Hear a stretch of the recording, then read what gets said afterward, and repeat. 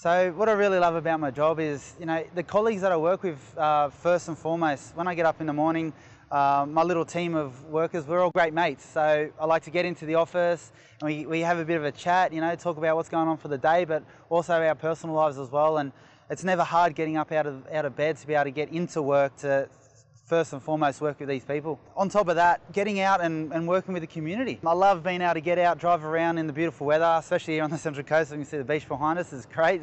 I love it.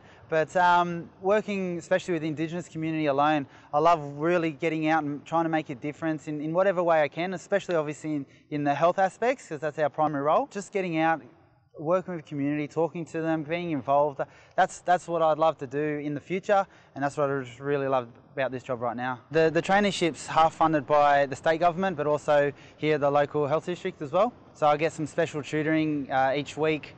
I get up to 6 hours per subject that I'm studying. I'm probably sort of selling myself a little bit short, but I don't think I would have been able to really complete the degree if I didn't get this extra studying. But also just with the travel that's involved. So we work interstate and also throughout Australia. So the extra travel expenses are also met by our head office down in North Sydney.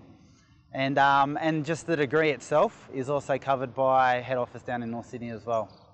Okay, so yeah, support within my office is wonderful. My director, Dr. Peter Lewis, he's just been a massive driver behind this traineeship in the past. I'm the second trainee in our office to go through and complete our degrees and studies. Just him personally understanding sort of the background of us Indigenous students coming through and the personal experiences that we have to deal with has just been wonderful help. I believe myself getting this traineeship and the job and the position that I'm in now has really changed my life. Before I got this position, I was facing a pretty sort of steep hill with a child on the way and not in a sort of successful or stable position in my career. So getting this position first and foremost has really just helped my family. But it's also given them a role model to see that Indigenous people can make a difference. Indigenous people can start climbing ladders and really be putting a step forward. But besides that now as well, it's given me a lot of other personal skills that I can really help in life, and a lot more confidence and a lot more knowledge, just world knowledge, and really helping myself discover what great qualities I have. Now coming up to the conclusion of my degree, firstly, I'm just so excited to be able to get through the degree. It's just been quite a long and tough 6 years, but such an enjoyable 6 years as well. And I'm lucky enough to, once I complete my degree, I've got 2 years of post-grad work guaranteed in my office. Long term, I've definitely been thinking about that quite a bit more now.